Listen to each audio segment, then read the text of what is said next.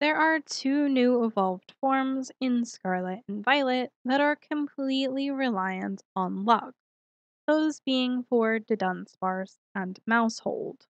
Dudunsparce can come in either a two-segment form 99% of the time or a three-segment form only 1% of the time. Meanwhile, Maushold comes in either a family of four 99% of the time or a family of three 1% of the time. In both cases, it's completely random which form a caught or bred Pokemon will evolve into. Even if you breed two of the rare form together, in the case of the Dunsparce, the resulting children will still mostly be two-segment Dunsparce upon evolution.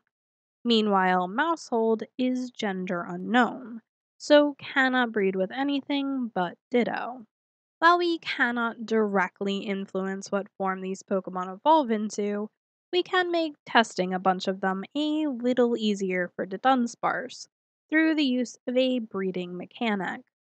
You see, Dunsparce evolves into Dudunsparce by leveling up while knowing the move Hyper Drill. Normally, Dunsparce gets this move at level 32, but we can get baby Dunsparce that know Hyperdrill at level 1, making evolving them super easy. To get a level 1 Dunsparce to know Hyperdrill, you simply need to breed a male and female Dunsparce or Dudunsparce together while both know Hyperdrill. This will cause the move to be passed down to their offspring as an egg move. The rest is still up to luck, but at least the level grind will be much more manageable. On the other hand, there is no help for Maushold.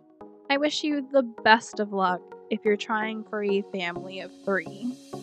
That's the end of this video. If you're interested in more breeding tips, check this playlist out. Thank you for watching. I hope you have a lovely day.